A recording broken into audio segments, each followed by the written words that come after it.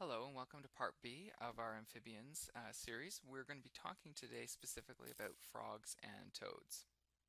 Probably the most recognizable of our amphibians species that you will know of. Frogs and toads are, of course, different. We know that. There are some differences in not only their anatomy and their identification, but also in their physiology. So this is a handy chart, and it's just a very simple, sort of very easy to understand comparison between both frogs and toads. So from a very sort of anatomical level, even the hind legs of frogs and toads differ in the sense that frogs have very longer legs for jumping, toads have very shorter legs for walking or hopping. Of course, in frogs, eggs are laid in clusters, the young live in the water, and the toads, the eggs are actually laid in long chains, and some, of course, are young live in water and some don't. The skin of a frog is moist and smooth, the toad's skin, of course, is dry and bumpy. Amphibians, of course, and frogs keeping very close to water, and toads being amphibians, but also mostly being terrestrial. Of course, in terms of habitat, they prefer moist environments for frogs, for gas exchange, and for their aquatic food sources. Toads prefer drier environments and also the invertebrates that go with those environments as well. In terms of teeth, frogs have remarine teeth in their upper jaw, and toads have no teeth whatsoever. The eyes of a frog bulge out, and the eyes of a toad do not. And also, toads have an interesting poison gland or parotid gland beneath or behind the eyes. So as we just mentioned, between frogs and toads there are differences. Toads, for example, have two kidney-shaped rays, parotoid glands, just behind their eyes which contain toxins. These are interesting because when an enemy attacks a toad, it will protect itself by squirting this poison. Not all toads, of course, are harmful to humans, but they will hurt other species that will try and prey on them. Frogs do not have poison glands behind their eyes, but of course we know that there are some species of frog which actually can contain a poison and ooze it from the specialized glands in their skin. Frogs, interestingly enough, have webbed feet, as we know, fitting with their aquatic environment in swimming, whereas we know that toads' feet have separated toes to facilitate walking. So again, these are some of the differences that we see anatomically between frogs and toads. So most amphibians we know will breed in the spring, immediately following an overwintering hibernation. They're awakened by changes not only in light and temperature, but also by rising water levels associated with the spring melt. Frogs are usually very dimorphic in terms of size and also in terms of coloration. They can vary, or they gather, sorry, for breeding or pre-copulation by gathering around bodies of fresh water, of course, producing those traditional and typical vocalizations we hear to attract females. Groups of males, if there is a receptive female around, will scramble to meet with that female, and the males will mount the female in amplexus, or piggyback position, for hours or days at a time, not only, of course, to ensure that other males are unable to mate with her, but also, of course, to ensure that when she does produce her eggs, they are the first opportunity to fertilize them. When the female is actually ready to lay eggs, she will produce an eggs in a group, anywhere from one to hundreds of eggs. The male, of course, which is waiting to fertilize the eggs, will then release their sperm before the protective jelly sac takes full form. That is, of course, the equivalent of protecting the eggs from the external environment. Eggs are laid, of course, extremely close to or in a body of water. Others may lay eggs in drier areas and keep the eggs moist via urine or supplementary water. So there are different species changes depending on breeding patterns, but by and large, very close or always in aquatic environments. In terms of development, this is something you probably will be very familiar with, of course, is that the eggs being externally fertilized and being housed externally will go through a series of developmental stages, many of which until they become a fully fledged adult. The length of time it takes from an egg to hatch, and then, of course, will depend on the species, of course. Eggs are extremely vulnerable, hence, of course, they're in a protective egg jelly sac. Tadpoles, again, the length of time where they are, in fact, tadpoles varies depending species. They spend their lives very closer to shore in order to avoid aquatic predators, but also avoid swimming deeper into environments where they will be eaten by fish. Again, depending on the species, metamorphosis will take varying lengths of time, or in some case, years. There are many species of frogs and toads, and you can see them all listed here. These are the ones that we're going to cover in this course. Chorus frog, spring peeper, gray tree frog, bullfrog, green frog, wood frog, northern leopard frog, pickerel frog, mink frog, American toad, and Fowler's toad. So as you can see, there are two toads in our list, but the vast majority of what we're going to be covering are frogs. In terms of frog identification, there are several characteristics that we use. Certainly one is the color and pattern of the dorsal surface and legs. There is also a interesting anatomical feature called the dorsal lateral fold. You can see here it's pointing or being directed by the top point bullet there. You can see it's a ridge that basically runs right alongside where the back and the sides connect to the frog in some species. Some species is entirely absent. So again, the presence or absence of that characteristic is one of our identifiers. The tympanum, which is essentially the ear sort of cavity of it, that relative size and position for some species is a unique identifier. So our first frog species that we're going to examine today is a chorus frog. This is a very tiny frog, so we're looking between 1.9 to 3.9 centimeters. So if you think about relative size with your fingers, that's very, very small. They're usually brown, maybe slightly reddish or tan colored. Their toes and slightly expanded pads. But what's key about them is their striped nature. So if you look, you can see three very distinct stripes running all the way basically from the tip of their lip all the way down through their sort of over their eyes and then down sort of the back of their body. So you'll see that very unique patterning present in this frog. Notice at the top of this PowerPoint there is a sound file that's embedded there. There is another PowerPoint that's attached within the module for this section that has all of the unique vocalizations for each frog as well as the identifying features. We've put that in a separate PowerPoint file so that you can access those sounds separately from just studying the identification features. This frog is found in central and southern Ontario, as you can see here by the range. And what's interesting about this frog is it's actually one of Ontario's earliest breeders, so it can be heard anywhere from late March to early April. And the call is very unique. So it has a very kind of a sound like passing your thumb down a comb. Very unique sort of guttural noise. The young frogs, of course, forage in the open woodlands and fields and prey upon invertebrates like beetles, flies, and mosquitoes. The spring peeper is our second species. This is also a very small frog. If you see the size here, 2 to about 4 centimeters long. It's brown or tan or slightly gray. And what's interesting is the X on its back. So you can see this unique X marking. Sometimes it's not fully complete in some juvenile animals, but in this case you'll see very clearly that X marks the spot, which is characteristic of a spring peeper. You can find the spring peeper usually in temporary woodland ponds, nicely shaded, which are formed by rain or melting snow in early spring. They're encountered in those areas as well, and starting in March, April, and May, you will hear these characteristic peep, peep, peep calls from these woodland pools. Males will also call in September and October on rainy nights, and as you can see, by their range, they're one of the most pervasive frogs in terms of their range map. They are, however, being very small, they are not necessarily the easiest and the most readily able to be seen, but certainly they will be heard. The gray tree frog is our next frog. It's slightly larger, 3 to 6 centimeters long. It has moist, warty skin, so you can see other than the other ones, you can actually see definitive warts here. Adhesive pads, its feet and of course its forelimbs are very different, made for gripping, of course. It's got a light gray to brown texture, and of course one of the interesting things about it is the underside of its hind legs and groin is actually bright orange. I know you can't really see it here. You can sort of just see the outline of the yellow, but it is one of those unique characteristics. Notice how the patterning changes from the back also to the belly. So very unique feature there.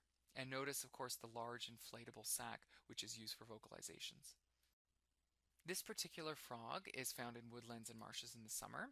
They prefer wetlands with shrubs, in particular willow and dogwood. They'll breed in marshes and ponds and still backwaters and streams. Males are extremely territorial and will defend their perches by shoving, kicking, calling, etc. The eggs are laid singly or in groups but are attached to submerged plants. And they, of course, the eggs being laid will turn into tadpoles and mature very quickly and will usually transform by August or early September. So here you can see by the range map they're limited to most South and East Ontario and a little slice of Western Ontario as well. I'd like to introduce our next frog, which is our largest frog in Ontario, the bullfrog. Anywhere from about 10 to 20 centimeters long. It certainly has unique coloration and definitely a unique vocalization, which you probably have heard. The skin is green or yellowish green, smooth when young, but as it gets older, it gets bumpier and bumpier. Males, of course, in some cases will have different colorations in and around the lips and the mouth. The dorsolateral folds are absent. So notice, like in some of the frogs, we have that line going all the way down. It actually doesn't. It actually, as you can see, flips here and turns and goes right down to the shoulder, not down the side of the back. Also notice the size of the tympanum, or that ear covering. That's going to be very important as we compare that to other species. The bullfrog prefers shorelines of lakes and bays, as well as in beaver ponds or slow-moving rivers. They are not necessarily active usually in the spring, but males bullfrogs do not establish their territory until May or June. They are very territorial. They will defend their breeding territory, and their eggs, interestingly enough, are laid in floating masses that float throughout the water column. Tadpoles spend the winter in the water and transform the following summer, so they have an over 1 year development time. If you look at the range map, you'll see that they're limited basically to essentially halfway up Ontario, so mostly in eastern and southern Ontario. An interesting fact about the bullfrog is, as I mentioned, the size of the tympanum. If the tympanum is larger than the frog's eye, so if you compare the two, you're looking at a male bullfrog. If it's approximately the same size as the frog's eye, you're looking at a female bullfrog. So this is one of the sexually dimorphic traits you can tell. Why would a male frog be more concerned about, well, the size of their ear? Of course, that they need to do that, of course, to establish territories and to ensure that they're being able to pick up as many sounds from local males as they possibly can. So an interesting evolutionary life history that has resulted in a dimorphic experience for males and females. The size of the tympanum is not only important for the bullfrog in terms of determining sexes, but it's also really important in contrasting the bullfrog from the green frog. Now the green frog, you can see, is significantly smaller. It's between only 6 to 10 centimeters, so it's roughly about half the size of a bullfrog. And there are several unique features which differentiate this apart. The dorsolateral folds, in this case, you can see extend all the way down the ridge. That's differing than the bullfrog. And also notice the size of the tympanum relative to the eye. That's another feature that we use in identification of the green frog. Now, in terms of male green frogs, they have yellow throats, particularly during the breeding season. They're found in many, many habitats, anywhere where there's basically permanent supply of water. They prefer rich, weedy worm ponds and lakes with slow-moving rivers. They don't breed until about June or July, so they're relatively late. Their call is quite interesting. It's associated with the twang of a banjo, and the tadpoles will spend the winter in the water, same as the bullfrog, and only transform the following summer. So again, they have a relatively extensive range throughout Ontario, certainly a little bit larger than the bullfrog. So you can see how they've extended all the way, not only southern eastern Ontario, but creeping up to the north as well. A wood frog is our next frog that we're going to discuss. It's relatively small again, very different than the green frog and the bullfrog. Some people might confuse it with the spring peeper with the X on its back. However, as you can see from its identification features, that's not the case. Yes, they can be similar color, brown, mostly brown. They do have the prominent dorsolateral folds, but in this case, the key defining feature is the dark brown mask that covers basically from the eye down to the shoulder, and you can see extending towards the lip. So those are key features that differentiates the wood frog. The wood frog, like its name, is usually found in woodlands, in ponds that have emergent vegetation like sedges or cattails, etc. The interesting thing about this wood frog is that it's freeze tolerant. So it is the only North American amphibian found north of the Arctic Circle. You can see its ranges everywhere in Ontario. It will actually be able to freeze and then thaw the following year, which is very interesting. It's our earliest spring breeder. Males, they will quack like a duck essentially, will start or can be heard anywhere from the last week of March to the first week of April. The eggs hatch in about 1 to 2 weeks, and the tadpoles will transform into adults in 60 days. They will feed on other invertebrates like beetles, mosquitoes, spiders, and flies, and they are quite abundant, although they are challenging to see given their relative small size and coloration. By and large, the most common frog you will likely have seen is the northern leopard frog. This is one that, of course, it's 5 to 11 centimeters long. They're greenish brown. They have a variable number of rounded spots and a prominent light-colored dorsolateral fold. You can see usually in white. So again, one of the key identifying features of this frog, in contrast with some of the other species, is the number of rows of spots that you see. Most northern leopard frogs will have more than 2 rows of spots. In this case, you can see there are clearly 3 different rows of spots. So row 1, row 2, row 3. This will contrast it with other species that will not have more than 2 rows of spots. The northern leopard frog is found, well, in a lot of aquatic environments, lakes, grassy ponds, marshes, wet meadows. It's certainly a very prolific frog. The females will arrive at breeding ponds approximately 1 week after the males start calling. They are relatively prolific breeders, so they will produce quite a number of eggs, which are laid a week later and attached to submerged vegetation. After hatching, the tadpoles will take only about 10 to 13 weeks to transform into froglets, and by September, the froglets will have doubled in weight and are about 5 centimeters long. They'll hibernate in deep pools and sometimes can be seen on the surface of mud under the water. Our next frog is the pickerel frog. It's again similar relative in size, 4.4 to 8.7 centimeters. In this case, the color's different. You can see rather than being like the northern leopard frog, green and white, this is actually a tan or a gray color with some olive. Very prominent white dorsolateral folds, as you can see. But what also contrasts this pickerel frog from the leopard frog is not only color, which is, as you can see, different, but also you can see there's only 2 rows of spots. So the spots are also larger, okay? They occur between the folds, and you can see they're much more, more regular, and there are fewer of them than the northern leopard frog. The pickerel frog will usually start calling in May, and eggs are laid and attached to submerged vegetation. They're often seen in streams and flooded ditches. They're not very widespread in Ontario, and its similarity to the leopard frog sometimes confuses the casual observer, but there are, as we mentioned, some of those key identification features to keep in mind. Notice the range is also substantially smaller, so these are very limited to eastern and southern Ontario. The mink frog is our next frog. It's about the same size, again, as the pickerel frog. It's about 4.8 to 7.6 centimeters. It's green or brown or slightly olive color. It has no dorsolateral folds, so you can see that. And they're usually absent or very poorly developed. What's interesting about this one is you see it's not spotted. It actually has more blotchy, irregular blotching that's dark on a sort of a lighter green background. So unlike the pickerel frog or the leopard frog, which had clearly defined spots, this one doesn't. It also gives off a unique odor, a musky odor, when it's handled or disturbed. So again, the mink frog with its blotchy sort of green and brown appearance, they're found usually in weed-choked sluggish rivers, shoreline, bogline, swamps, etc. They're found usually in central and slightly northern Ontario. The calls are heard in about June and July, and the tadpoles will spend the winter in the water and transform in June or July of the following year. They will feed opportunistically on a whole range of insects and invertebrates and other creatures as well. And now that we've finished all of our frogs, now we're going to move on to toads. So contrasting everything that you've seen about frogs before, so the dorsolateral folds, the coloring and patterning, the dorsolateral ridges, toads are different. So toads have, of course, hind limbs, which are very different, as we already talked about. Their feet, of course, or their toes are more separated. Their skin is dry and wart-like looking, and of course they have that particular blister-like poison gland behind the eye. All toads will have them. So again, these are characteristics to contrast them with the frogs that we've just spent some time discussing. One of our very common toads in Ontario is the American toad. It's between 5 to 11 centimeters long, roughly. It's short, stocky, warty skin, relatively brown or tan or tannish brown. We also look for the large kidney-shaped parotoid gland behind the eyes. The American toad is the most terrestrial amphibian. It's very active after rain and evenings and usually can be found in urban areas, gardens, parks, etc. The toads will breed in April and May, and the toads will breed in temporary ponds. The male has a very unique call, which we encourage you to check out the other PowerPoint to see. And the range of this toad is quite extensive. So you can see here by the map, it's essentially virtually almost everywhere in Ontario. Now the Fowler's toad is another toad, of course, the only of 2 that we discuss in this course, and it is usually confused with the American toad for a couple of reasons. However, there are some differences to pay attention to.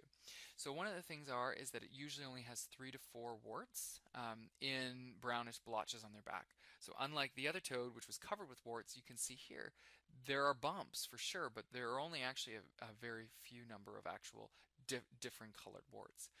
Also, when you look carefully at the bony ridges behind, they actually touch the front line of the parotid gland. So again, certainly in terms of size, that could also be very different. So when contrasting between the Fowler's toad and the American toad, it's good to keep in mind that you're looking for these 2 features really to differentiate it from the American toad. So assume American toad and then go through for these 2 characteristics and then determine whether or not it is in fact a Fowler's toad. Another of the more realistic ways to determine whether it's a Fowler's toad or not is actually to look at its range map. This is a very endangered species, so you can see its range is extremely limited to very, very southern edges of Ontario. So again, the chances of you finding a Fowler's toad if you're not in these areas are slim to none. So you would of course assume you found an American toad. So again, just to be aware that it is endangered, but it is quite similar. They are found in lakeside marshes and ponds along the shore of Lake Erie. They begin to call in May and June. Their tadpoles are black and develop very quickly and hibernate under the sand on raised beaches. So again, those beaches are unfortunately used by tourists, which is one of the reasons contributing to their endangered status. Amphibians are declining around the world, which is one of those unfortunate things. It's actually been called Earth's sixth mass extinction. There are about 122 species that have gone extinct since 1980, with more than 70% of the world's amphibian species in actual decline. So there are a good chunk of them being threatened, and a good chunk of them, of course, considered endangered.